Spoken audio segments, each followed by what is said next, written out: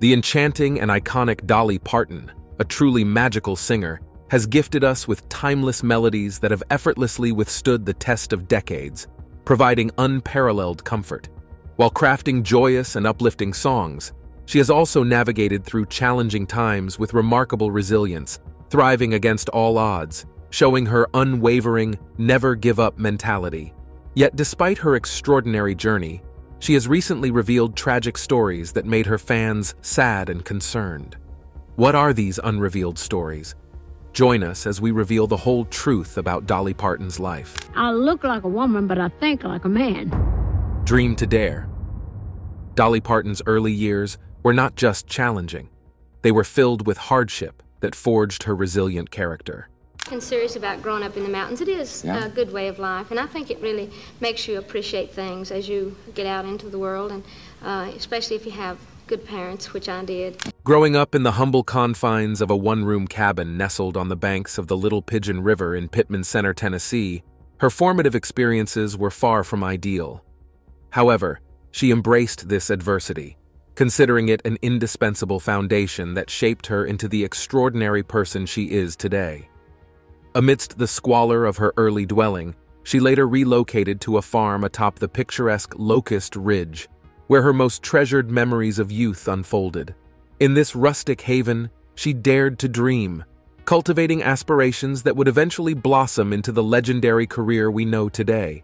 Dolly Parton's childhood, though marked by poverty, transcended the typical narrative associated with such circumstances.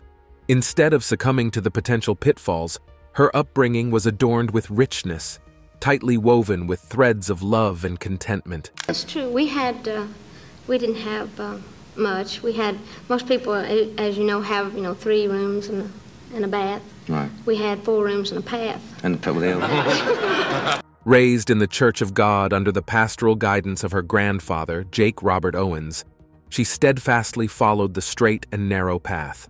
Born to an indomitable father who, despite his illiteracy, toiled relentlessly to provide for his family, Dolly's childhood was punctuated by the enchanting strains of ancient ballads. Despite struggling with poor health, her resilient mother managed the household, regaling her 12 children with captivating tales from Smoky Mountain folklore. Well, my daddy was a farmer, and I'm from a large family. In fact, there's 12 of us kids. 12? Got 6 girls and 6 boys. The familial bonds were tight, each sibling serving as a stalwart protector of the others.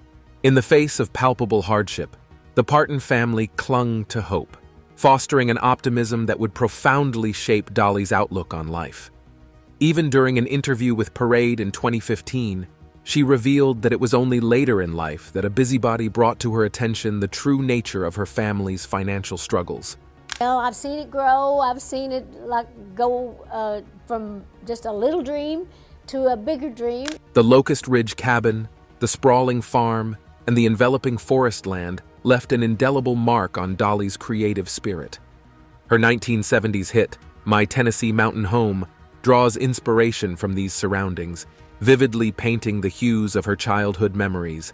As you listen to her impactful country songs such as In the Good Old Days When Times Were Bad and Coat of Many Colors, you can't help but be transported into a world seen through her eyes, a world teeming with warmth and emotion.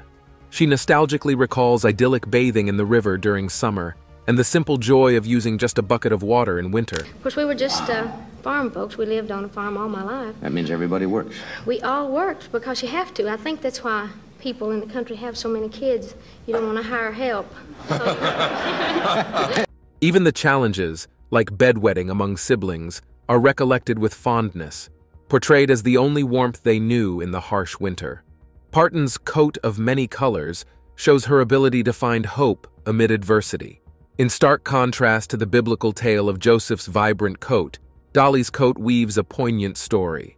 With love and resourcefulness, her mother sewed together fabric scraps, creating a coat to shield her daughter from the biting cold.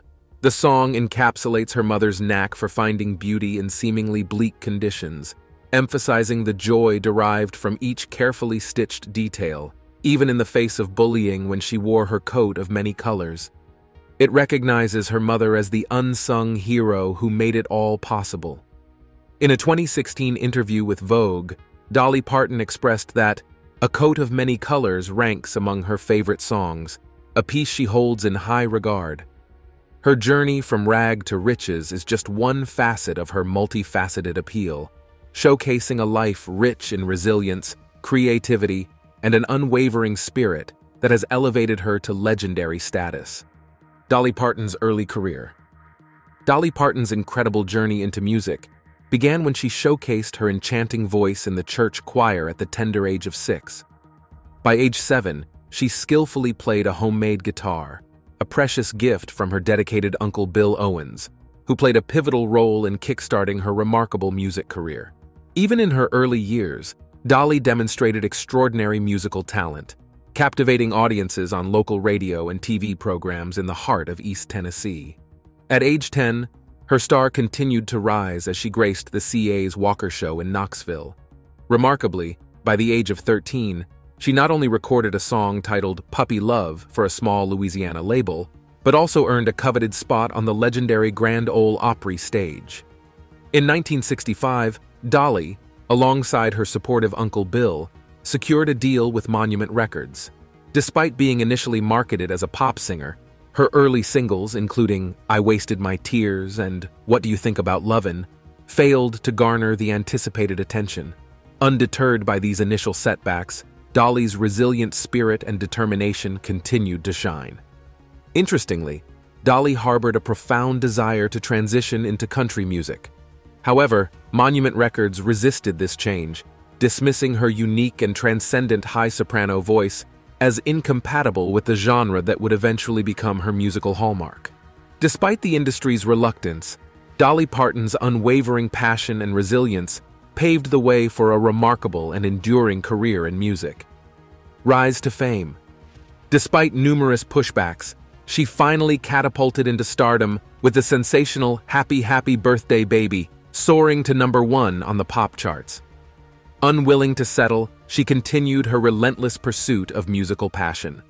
A pivotal moment in her career materialized when she co-wrote "Put It Off Until Tomorrow" with her uncle in 1966 for Bill Phillips, swinging open doors for her to wholeheartedly embrace her Southern passions and leave an indelible impact.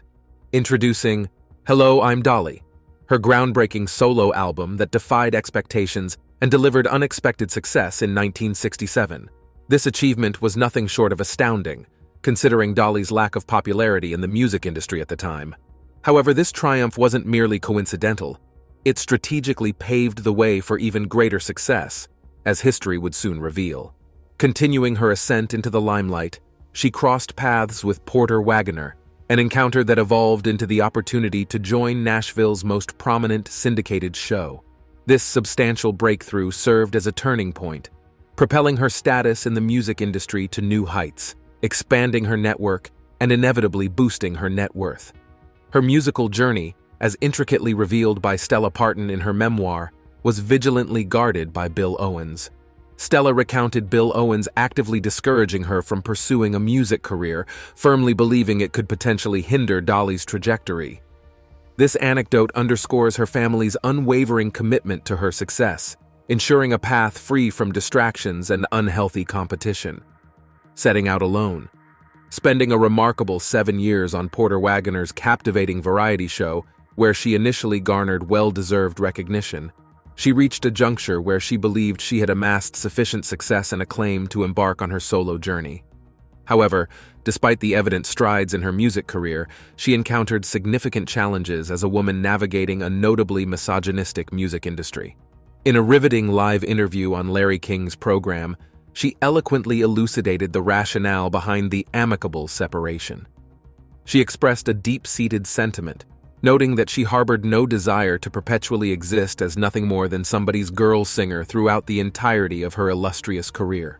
This bold decision marked a pivotal moment in her trajectory, showcasing not only her musical prowess, but also her determination to break free from limiting roles and stereotypes in the industry. Dolly's ups and downs. Embarking on her solo journey, Dolly Parton's path was adorned with a breathtaking share of highs and lows.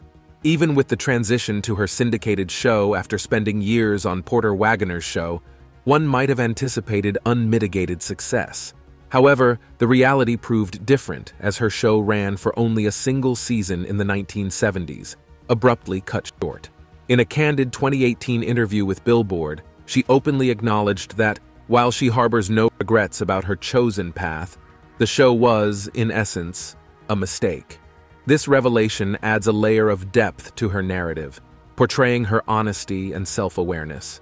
Reflecting on the production, she described her state of mind as unhappy, vividly expressing how it deviated from her envisioned path, where she felt constrained from being her authentic self. Beyond the challenges of her TV show, she harbored mixed feelings about her earlier commercial music. In a revealing Rolling Stone interview, she admitted that, despite claiming credit for half the songs on her 1980 album, 9 to 5 and Odd Jobs, she didn't particularly favor her recent albums, despite their undeniable impact on her career. Speculation arose, suggesting she may have compromised her artistic integrity, but Dolly held a different perspective, asserting that she was diligently working toward the right goals in the industry. As if to substantiate her stance, the song 9 to 5 Inches and the movie of the same name, featuring Dolly Parton alongside Lily Tomlin and Jane Fonda, became an unparalleled hit. This success bestowed upon her an inexplicable freedom and the creative control she had always craved, enabling her to craft music on her terms and fully express herself in her work. Dollywood's accident. Fueled by profound experiences in Hollywood, the indomitable Dolly Parton launched an awe-inspiring initiative in 1986, metamorphosing a Tennessee theme park into the illustrious Dollywood, a Smoky Mountain extravaganza complete with a replica of the Locust Ridge Cabin, her childhood haven. Dollywood, now the most popular theme park in the United States, attracts a staggering 3 million visitors annually, earning accolades as the largest ticketed attraction in Tennessee and standing proudly as one of the region's largest employers, as acclaimed on its website. This visionary project, synonymous with triumph, hasn't been immune to challenges. In its nascent stages, particularly on the opening day of the Thunder Express roller coaster in 1989, a brake malfunction resulted in 18 reported injuries, casting a shadow over the park's grand debut. These early setbacks didn't dampen Dolly's determination. The ensuing years witnessed a series of unfortunate incidents, including a woman falling from a moving train car in 2004. Yet park officials absolved Dollywood of accountability, asserting that it was an isolated incident. Safety concerns intensified, leading to the removal of the timber tower in 2007, after a malfunction left 44 riders stranded for hours until a successful rescue mission ensued. In 2015, TMZ reported a woman suing Dollywood for brain damage from a fall, sparking a lengthy legal battle that eventually found resolution out of court. In 2018, Dollywood faced further adversity as a mother of two sought $2 million in damages for a spinal injury sustained at the water park. A themed decoration reportedly fell, injuring 3 people and leading to hospitalization, as reported by WG. Despite being a public figure and co-owner of Dollywood, Dolly Parton remained steadfast in her commitment to visitor safety. Unfazed by the incidents, she stayed informed and took appropriate action, exemplifying her unwavering consideration for every park visitor as an extended member of her family. Remarkably, Dollywood not only weathered these challenges but continued to thrive, attracting more visitors from across the country, testifying to the enduring allure and resilience of Dolly Parton's visionary theme park. Family crisis. One thing that has been constant in Dolly Parton's life is losses and career setbacks. These challenges have been notable, bearing consequences that took the grace of strong backing such as her family to pull through. In 2017, her family was hit, facing an unbearable loss. The tragic loss of her niece, Tivor Parton, at the young age of 36, after experiencing a series of personal struggles including addiction and losing custody of her son. It came to light before her passing that Tivor struggled with drug addiction, and her family did their best to support her in overcoming this challenge, having placed her on a rehabilitation program and covered the substantial cost, which amounted to $25,000. In a troubling incident in 2006, she was arrested for assaulting her boyfriend's sick mother in a desperate bid to get money for drugs. Interestingly, the Sevierville police somehow lost the record of this incident, adding an element of mystery to the situation. The sudden death of Trevor was a deeply felt loss for the Parton family, and despite their grief, the family kept the details of her death private, particularly Dolly Parton, who refrained from making any public comments about her niece's death. Tevor's obituary is at the same cemetery where Floyd Parton was buried, providing very few details. It only mentions that Tevor was survived by her son, parents, sister, and several aunts, uncles, and cousins, asking that the public respect the family's desire for privacy during their difficult time. Devastating losses. Dolly Parton's life has been a barrage of irreparable losses, experiencing the pain of losing several family members over the years, leaving them with permanent scars. At the tender age of 9, Dolly came to know the pain of death. Her younger brother Larry passed away 4 days after his birth. In an interview with TV critics, reflecting on the difficulties growing up, she talks about the heartaches they went through and insists it has made them who and what they are. However, that wasn't the end. In December 2018, the Parton's family was yet again hit with the passing of another brother, Floyd Parton, at the age of 61. Floyd was a man with versatile talents and wide knowledge of many things.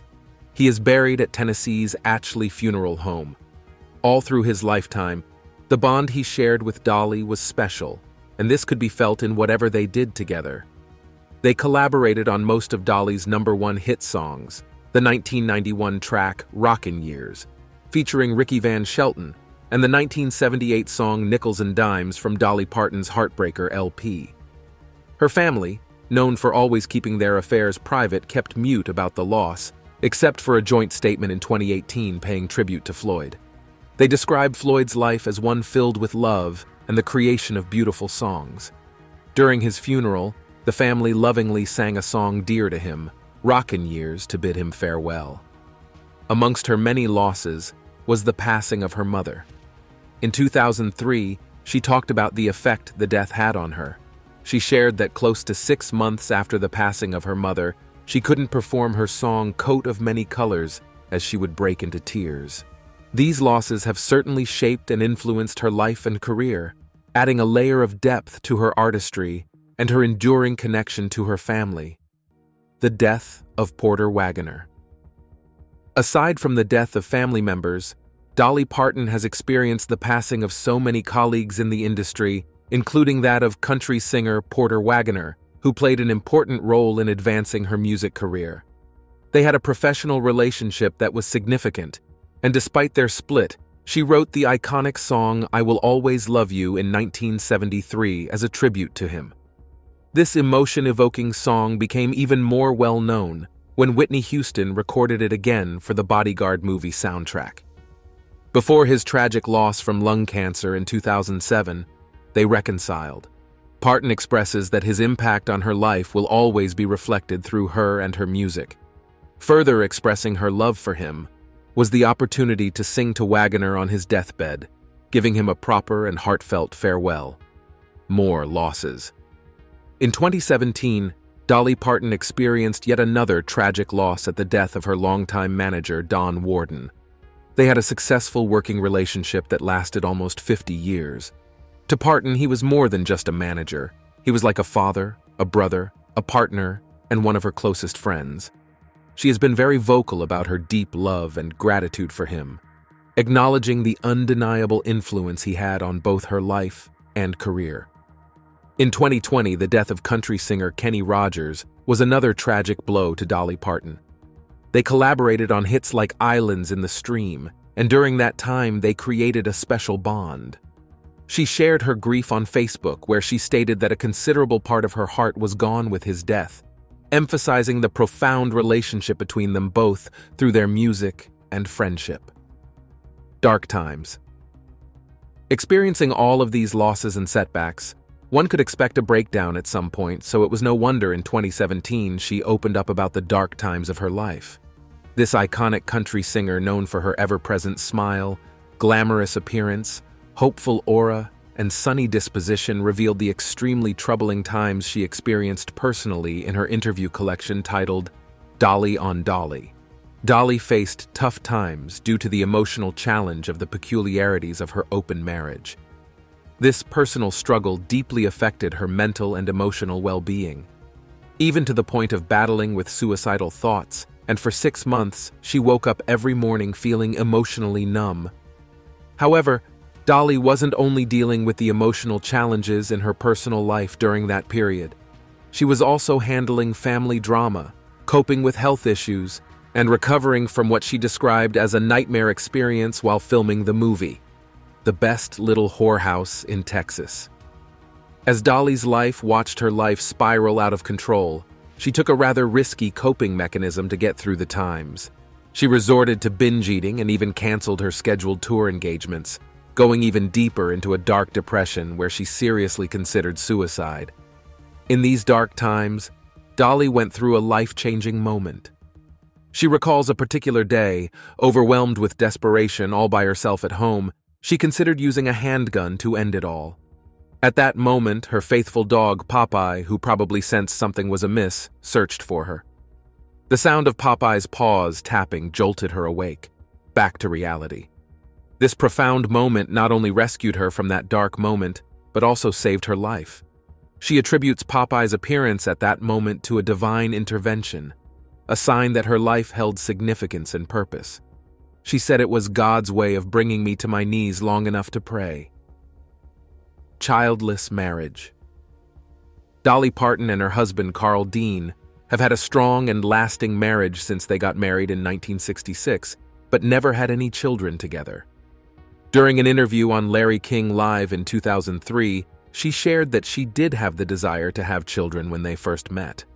However, parenthood never became a reality for them, as during the early stages of their relationship, they were very busy with the responsibilities of their careers and family.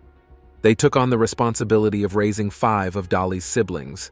They made provisions available to them, supported them, and ensured they got qualitative education. To them, commitment to family became their top priority. Due to health issues, plans to start a family in 1982 were postponed. Dolly Parton underwent an urgent partial hysterectomy as she struggled with endometriosis, as reported by the Huffington Post.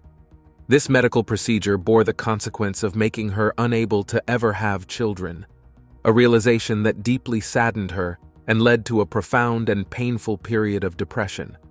In a later revelation, she opened up about her emotional battles, acknowledging to the Globe via the Irish Examiner that it was an extraordinarily challenging time for her.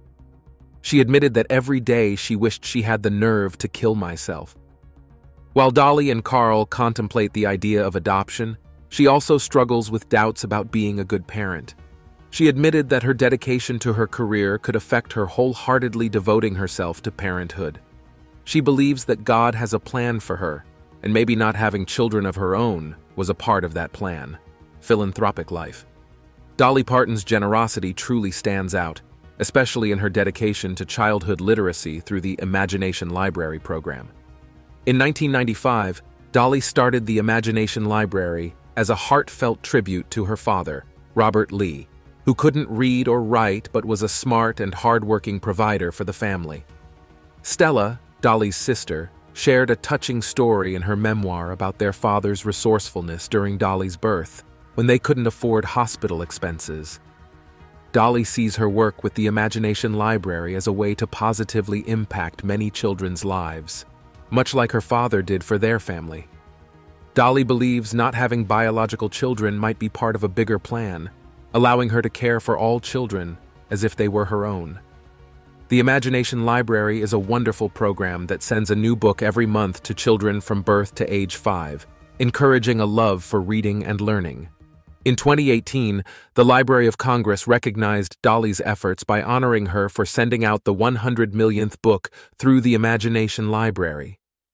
This recognition highlights Dolly's commitment to helping children around the world and making a positive difference. Dolly Parton's philanthropic work extends to wildfire relief efforts.